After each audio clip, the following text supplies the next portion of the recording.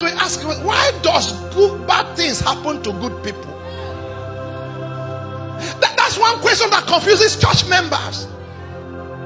They say, but this guy has been good. He's praying, he's fasting, he's praying. Listen. You don't need to look far. The only reason bad things happen to good people is that the earth is a fallen place. The earth is a fallen place. No perfection on this earth.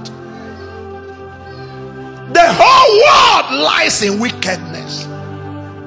It's a zone of darkness. And the moment you are on this earth, evil will keep looking for you. The Bible says there's somebody called the adversary. He goes about like a roaring lion, seeking whom he may devour. And if your door is open by any chance, I stretch my hand.